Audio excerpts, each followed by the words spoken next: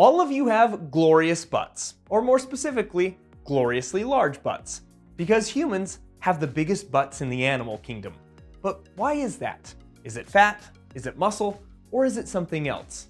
Well, today we're going to answer this all-important question by looking at the cadaver dissections as well as by discussing how the butt evolved in humans.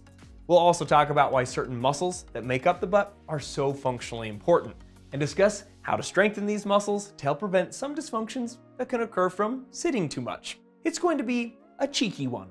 So let's jump into this anatomical awesomeness. First off, let's clarify.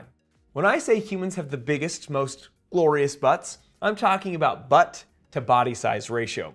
Sure, an elephant's rear is massive in absolute terms, but if you scaled up a human to elephant size, our glutes would show that elephant what a real butt looks like. And if you compare it to our primate cousins like chimps or gorillas, our behinds are going to be proportionally huge compared to them as well. So what's going on here? Why are our butts so massive?